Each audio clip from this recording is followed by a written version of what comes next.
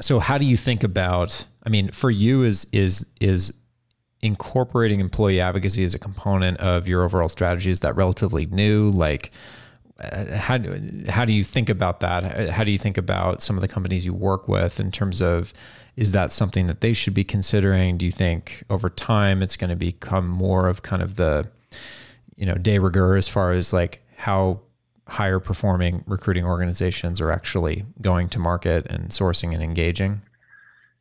Yeah, employee advocacy is super hot right now, to say the usual thing, right?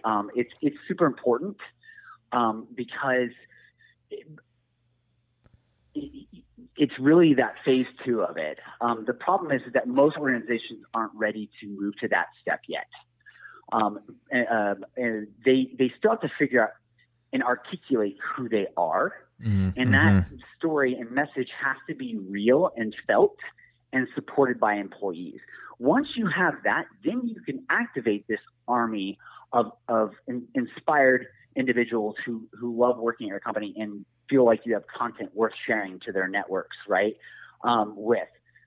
Then executing an employee advocacy program becomes a lot easier. If you're inherently a good organization with a great culture, well articulated and communicated, vision from leadership.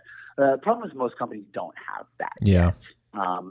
They're still evolving and maturing as people start to understand more of the importance of hiring well, and then having something that inspires people. Like, people don't just make job moves for money. They're motivated by something far greater, which is, am I making an impact on the world outside of myself? Right?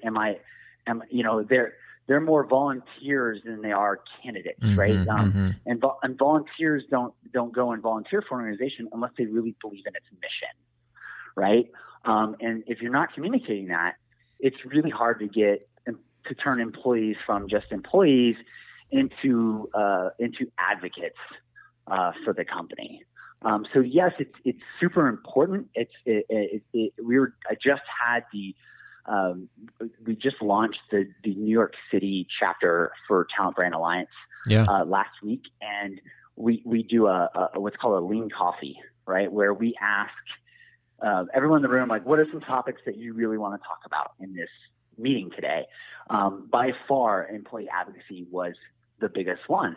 And that's because, we're in a room full of people who are part of Talent Brand Alliance organization, which means there's at least one person dedicated at that company to building employer brands. So they're being intentional about articulating their culture and the experience of working at their companies. So they're at that stage where now they need to formalize a program, get people and employees engaged. But on the practice talent side, the companies I talk to every day, most of them, not only do they not have somebody dedicated to do employer branding with them, but they're lucky if they even have enough recruiters to handle the amount of hiring that they're doing right now. They're lucky that they don't even have an employer brand budget. They're still trying to figure out how to get past just posting on LinkedIn and Indeed, and be more proactive about how they hire. And so those kind of companies, they're not even ready to do employee advocacy yet, right? Because they have to still go through the journey of figuring out what their story is.